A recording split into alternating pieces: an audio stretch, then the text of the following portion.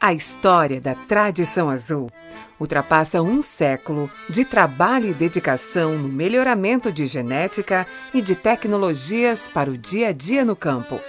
Com plantel amplamente premiado e reconhecidos nas raças Angus, Brangus, Braford e Ultra Black.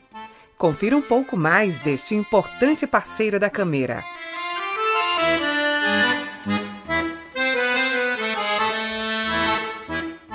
Olá a todos, meu nome é Vasco Antônio da Costa Gama Filho, eu sou responsável pela Tradição Azul e a Tradição Azul já existe há 25 anos, ela vem da cabanha azul, né? uma genética centenária.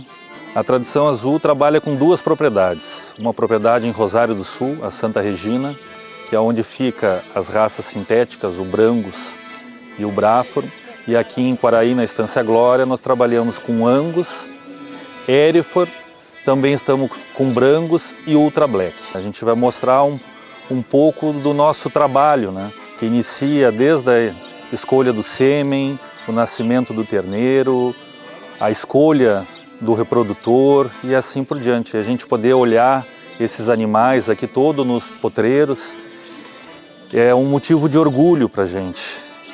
E ver os animais bem preparados, onde a gente usou a ração da cameira, a gente vê o resultado, né? A escolha certa nessa ração que a gente está usando é um motivo de muita alegria. Fico muito feliz em ver o resultado.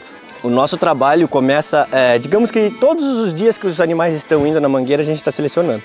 Desde a escolha do touro para inseminação, aos touros que a gente vai usar no repasse. Então, o terneiro nasce, a gente identifica, pesa o nascimento, a gente trabalha com o Promebo, que é um programa de melhoramento genético, o mais antigo do Brasil. Ao desmame, a gente pesa esses animais, faz as avaliações. Ao sobreano, novamente são pesados e novamente a gente faz as avaliações para gerar os índices, para entregar uma genética de qualidade para os clientes produzirem terneiros pesados. A nossa ideia é produzir touros adaptados e que sejam melhoradores em qualquer propriedade que eles vão trabalhar. Eu sou um pedacinho do final desse melhoramento genético. Nós estamos numa propriedade que tem mais de 100 anos de melhoramento genético. Então eu sou um pedacinho lá do final. Essas propriedades são empresas familiares que trabalham há muitos anos com esse melhoramento genético, produzindo animais melhoradores para trabalhar em qualquer lugar do Brasil. Quando eu falo em preparar os animais, a gente tem uma empresa parceira, que é a Câmara, que nos dá todo o suporte com as formulações que a gente precisa para produzir reprodutores, está sempre nos ajudando nas formulações, eles fazem bastante visita técnica, avaliam os animais e a gente está sempre ajustando as quantidades de ração e a formulação. Então é uma empresa 100% parceira.